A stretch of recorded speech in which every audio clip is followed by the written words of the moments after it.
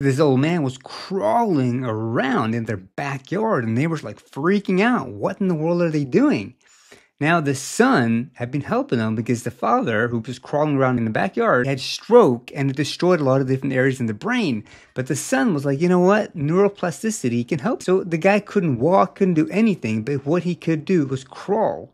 So it's like he'd forgotten how to walk. He'd forgotten how to use his legs. The son then took him in the backyard and was going to work on crawling like children. First, he worked on crawling.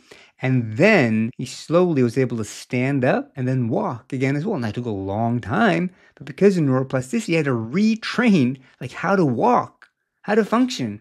But he did it because his son knew about neuroplasticity, how you can train the brain, even at an older age after having a stroke. He was an old man. But anyway, it's just amazing the stories that you hear. And there was no special technology used for it. It was just different exercises, doing it again and again and again, repetition. So there's many ways you can restore brain function, even after stroke or many other crazy injuries as well. So, and with the technology you have, like, it's amazing what you can really do now.